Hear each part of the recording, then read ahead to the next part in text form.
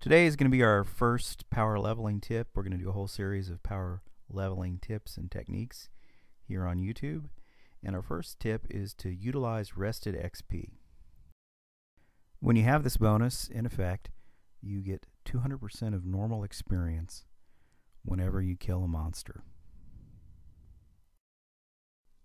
You get this credit for spending time away from the game or just when you're sitting idly around your capital city. To make sure that you get this credit when you quit playing the game, you need to make sure that you log out in your capital city or an inn. You're getting the credit whenever you see the Z's under your character's portrait. Okay, this tip is important because it works for anybody. You don't need to be in a high-level guild. You don't need to have a level 90 character to buy heirlooms.